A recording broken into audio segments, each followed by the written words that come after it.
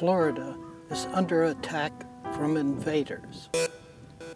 When we hear the word invasive, the first thing that comes to mind is insects or reptiles. But there are invaders from the non-animal world that pose a serious threat to native Florida. This is the Florida Field Journal.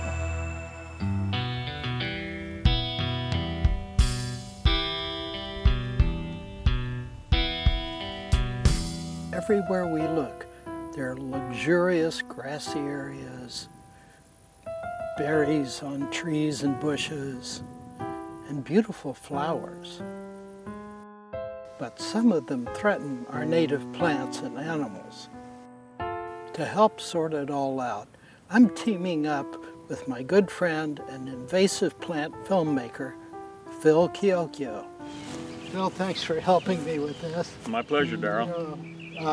There's so many invasive plants beyond my ability to distinguish them, so I really have to rely on your expertise as being somebody who's chased these plants for a long time. How did you get started in this? Well, I've been a filmmaker all my life. Since high school I was a filmmaker, and I went to college, majored in film, and I've always enjoyed environmental films. And I got the opportunity through the University of Florida in the middle 80s to do fisheries programs on spawning fish, that type of thing. And in the same building was the Center for Aquatic Plants. And I was hired by them with a grant from the U.S. Army Corps of Engineers to start making programs on what aquatic plants were in Florida. That's 4,000 lakes, a lot of rivers, a lot of streams, a lot of aquatic plants. And then the issue of the non-native invasive plants started to come up. In the aquatic world, it was the hydrillas, the water hyacinths, and those types of plants that can seriously clog rivers and lakes and streams. And I began making a lot of identification programs, trudging through the swamps. I had worked on National Geographic Realm of the Alligator. My life has been interesting, not in a microscopic world, but in a adventure, curiosity, film world in numerous locations around the state.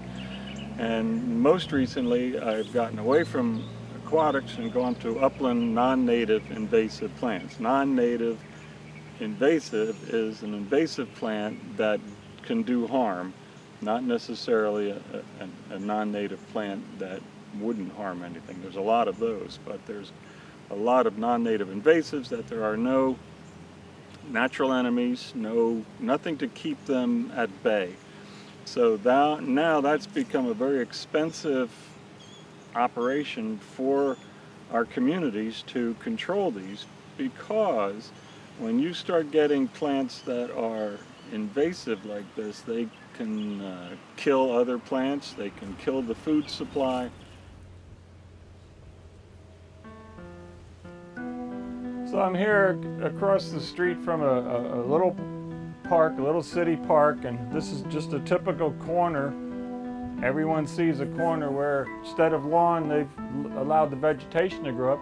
And we've got our palm tree, our native tree. Look it up, you can find out what that is. But look what's happening. A carrot wood is growing up, and now the carrot wood is going to overtake this whole area, and it'll snuff out these native trees. And here's the carrot wood. And you can we can identify these.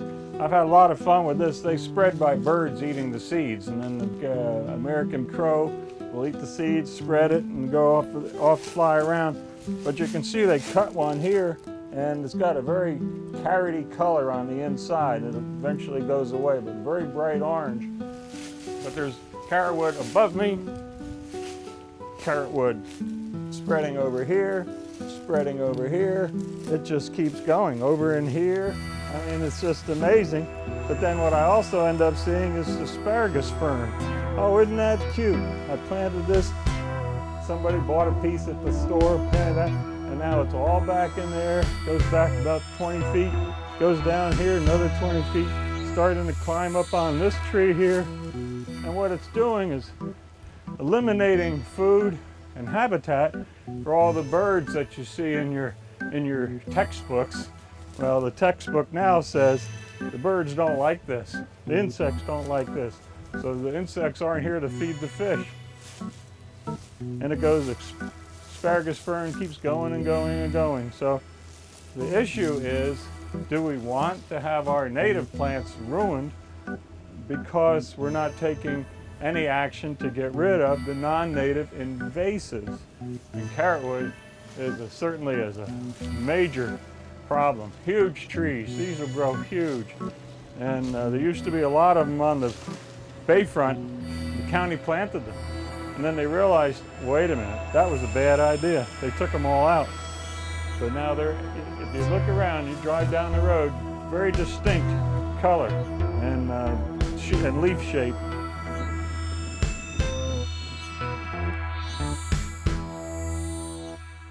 So you can see here the oak tree, the native plant on the right, and the carrotwood on the left, the larger green leafy plant, is a fairly young plant, and yet it's overtaking the oak.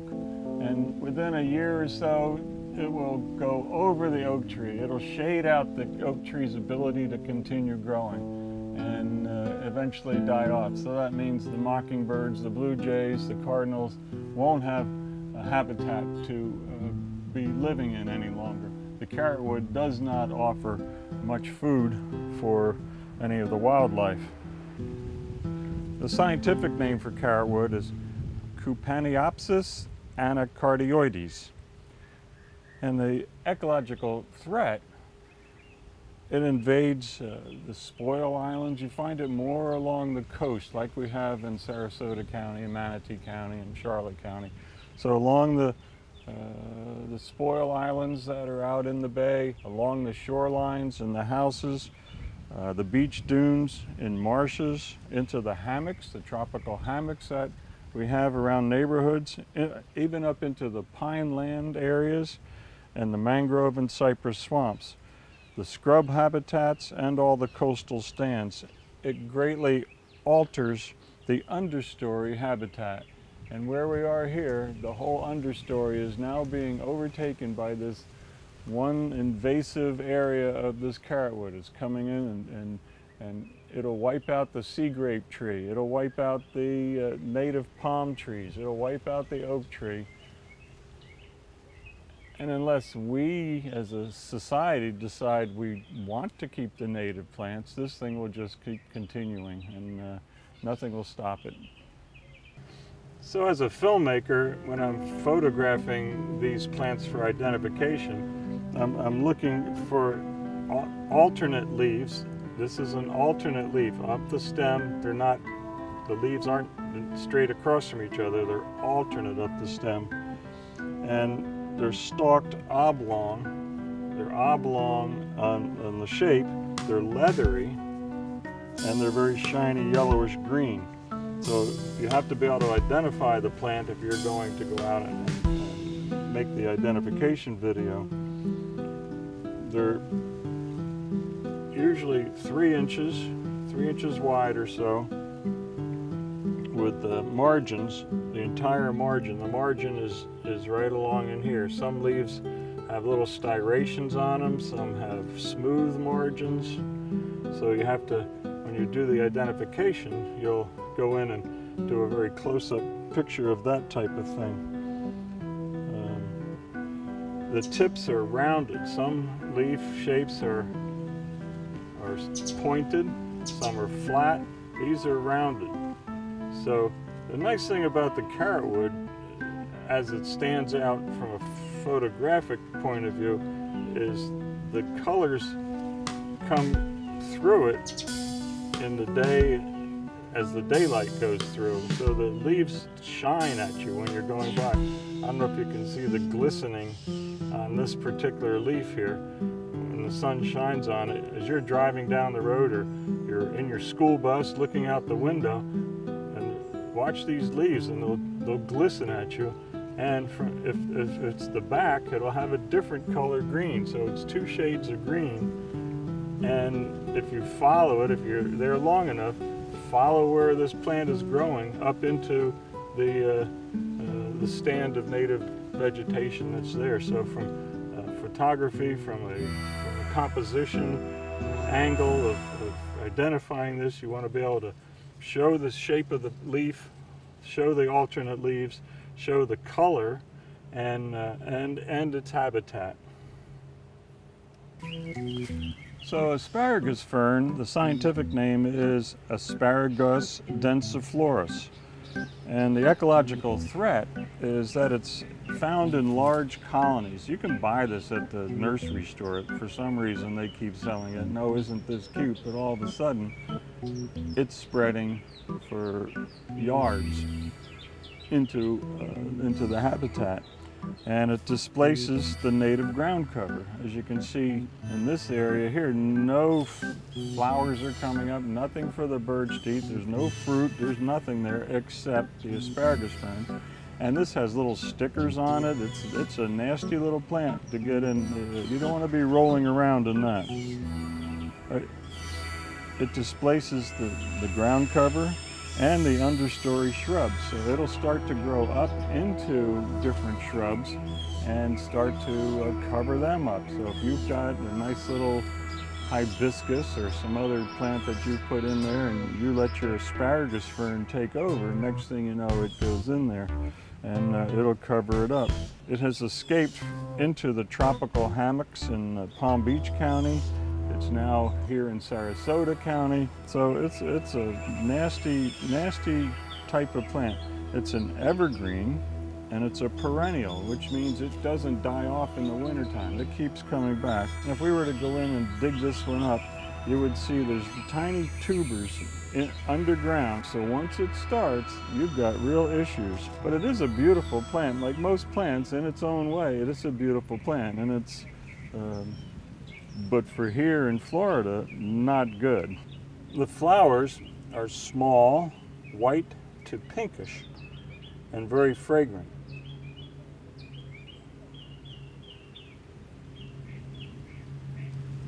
I can see the spines there.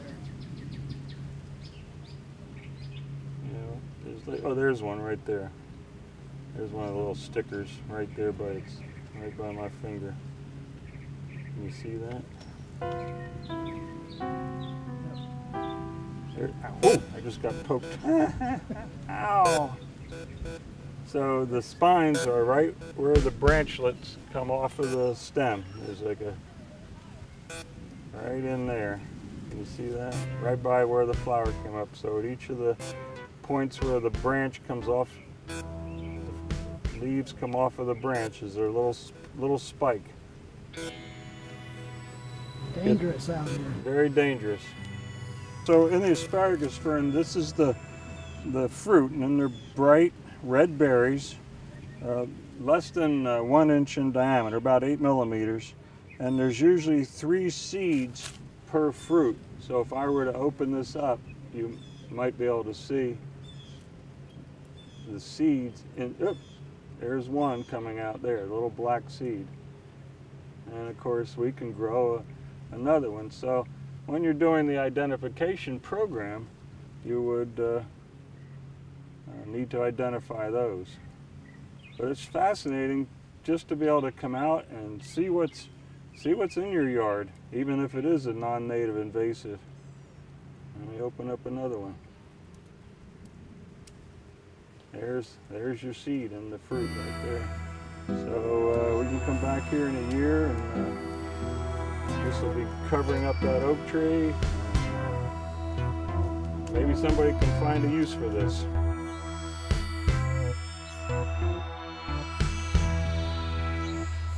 So this is quite the spot right here.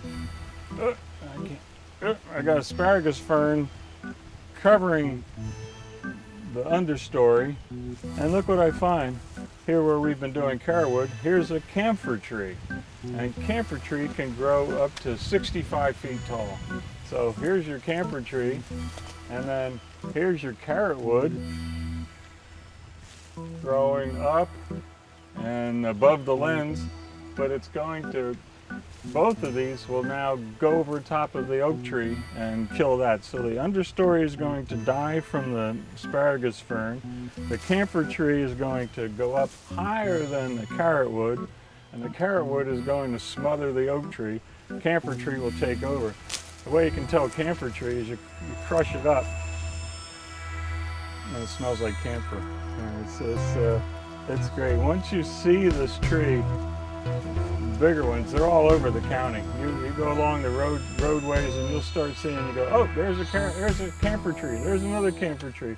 There's a lot of these out here, and they just keep spreading. And of course this one just popped up. Nobody planted this here, but people did plant them for quite a few years, and now it's a real problem. So if we came back here in a couple of years, this would be 15 feet tall. The oak tree will start be suffering, the birds will be gone, and it'll be a pretty diluted area for wildlife. So one way to identify the camphor tree, Cinnamomum camphora, is that it's an evergreen. It grows to 65 feet. The twigs are green. You can see the stem is green in here. All the vegetative parts are what they call glabrous. The cut stem and bruised leaves giving off a strong aroma of camphor. And if you break this and smell it, that's what it'll smell like. The leaves are simple, but one of the things you can see about the margin here, it has a waviness to it. Can you see how this just waves? And now the nice thing from photography is one side is a very rich green, the other side is a very pale green. So sometimes one of the ways to identify it real quickly is to see the pale green on one and the dark green on the other. On the camphor tree, the bark is very gnarly and has lots of indentations and really neat patterns from a photographic point of view or an artistic point of view. Very, very beautiful for a non-native invasive plant. The ecological damage for this, primarily you find it in a drier, disturbed areas such as roadsides and fence rows. But it has invaded natural areas such as the hammocks and the upland pine woods and scrublands. And people have them in their front yards as decorative trees. Yeah, these are all new ones, and that's a Brazilian pepper. They're popping up everywhere. They keep spreading as the branches keep moving out, more trees grow up from it. So the camphor tree can now get very wide and tall and snuff out everything in its path. So these are the seeds that it drops? Right. These would be the seeds. These are a single droop, they call it. And really beautiful how they set right on top of the base of it. But they're everywhere, and it'll start growing right into the soil nearby, and birds will pick it up and move it, and the tree will just keep growing and growing and growing. So from a photography point of view, it's quite the specimen. And of course it smells good when you crush it up. Smell that. Yummy.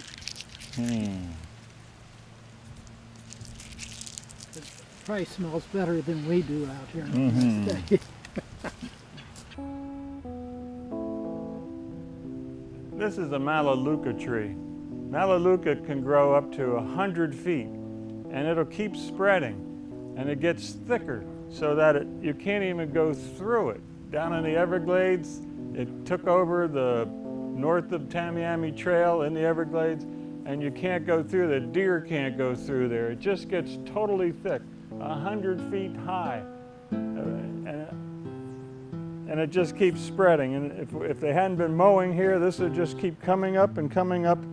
But what you see here is Brazilian pepper, another non-native invasive, but the Brazilian pepper is now thickening in there, wiping out every other plant. So really a fabulous horror movie story of Melaleuca and Brazilian pepper, and Hollywood couldn't make a better movie here. This is the damsel in distress has been locked in here, and the Brazilian pepper is strangling her life away, but I will go in and rescue her. And you too, as a plant detective, can have a great time.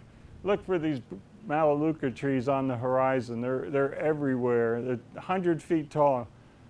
There is a Melaleuca weevil that's been released and is now taking hits on a lot of these plants, and I don't know if they're in this particular area or not. And what they found as far as chemically is they girdle these Melaleuca trees. They'll girdle it with a machete all the way around and then spray it with Garlon, a chemical around it, and that kills the tree.